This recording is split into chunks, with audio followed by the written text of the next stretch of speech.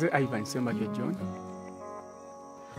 Nima ebitooke ne muwogo npotekano kuba block n'okulima ennyaanya n'ebikajjo. Kwebyo n'ebisinga mwanyi esingira ddala okundeetera ssente. Kyukakyuka mu mbeera y'obudde ekyamazima enkusezza nnyo, nkusezza nga okukaza mwanyi zange esinga zikaze, eggulu eri zikaze olw'omusana omungi ennyo, mpozi n'okuba nti endwadde n'eruuka nawe bijja mu ngeri y'omusana okuba omusana omungi ennyo.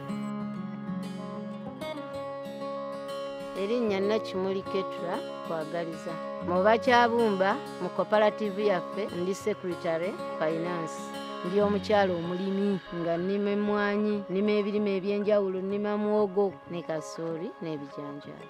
Enkyukakyuka ekosezza era nnyo emmwanyi zange owulidde.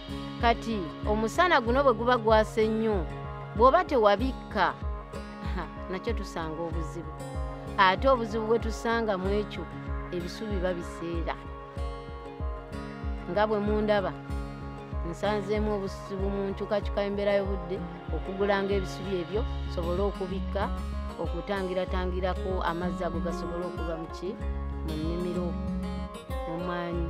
Kati enkyukakyuka embeera y'obudde enkosezza bw'oti amakungula n'obwekanga nga gakoze eki nga gasaliseeko gaba gakendeera, tosobola kufunamu bulungi nga bw'obadde ofuna nga si nkyukakyuka ya mbeera y'obudde. Byensinza okukola okulwanyisa embeera y'obudde okutema ensalosalo mu ngeri y'okukuuma amazzi. Singa enkuba ebanga etonnya zikuuma amazzi ne gaba gasobola okubeera mu ttaka mu biseera eby'omusana. Okusalira nsalidde emmwanyi, nsalidde nti singa mba nga maze okuzisalira zino ziba zivuddeyo zibasobola okugumira embeera y'obudde, mpozi n'okuba nti ngezaako okulwanyisa endwadde n'ebiwuka mu ngeri y'okuteekayo obucupa obusobola okulwanyisa endwadde ezo. Nzibisse kubika mpozi n'okumeetenyera ebisiikirize, okukuuma ebisiikirize. Ebintu byentadde ku nnimiro yange byensobodde okukolako bye bino. Nsobodde okuteekamu ensalosalo.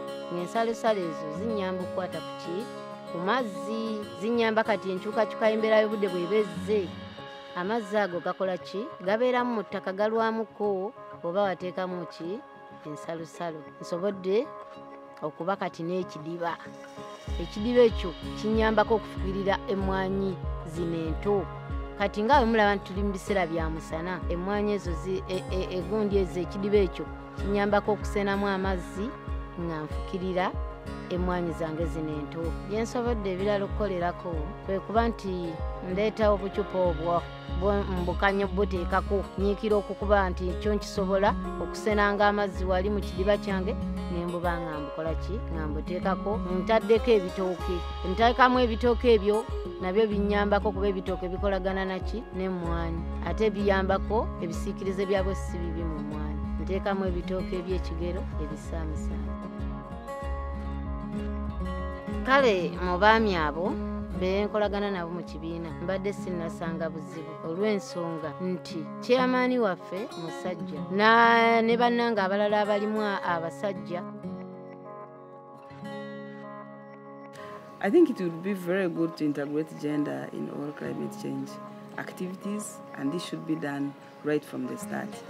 If women and young people can be supported to invest in climate smart technologies, this would be one way of helping them to diversify their income, and also the money they get from these businesses can be invested in climate smart technologies.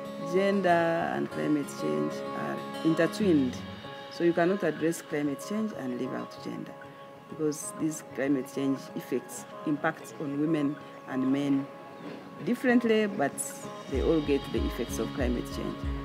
Naye ate ng'era tusaba HANIS eno eyongere emisomo etuukire ddala nabo wa eno ku ground ku buli PO nabo babalabe maaso ku maaso nga bagisoma. Emisomo gyo tukyagyetaagira ddala. Bwe ginaayongera okujja mu bitundu byaffe ne gibuna, abakyala bajja kwenyigira mu bukulembeze, n'abaami bajja kuba tebakyaddamu kugaana bakyala kugenda kwegatta mu zi groups ebyo oba mu bwegasinga obwo kasita emisomo egyo ginajja mu PO.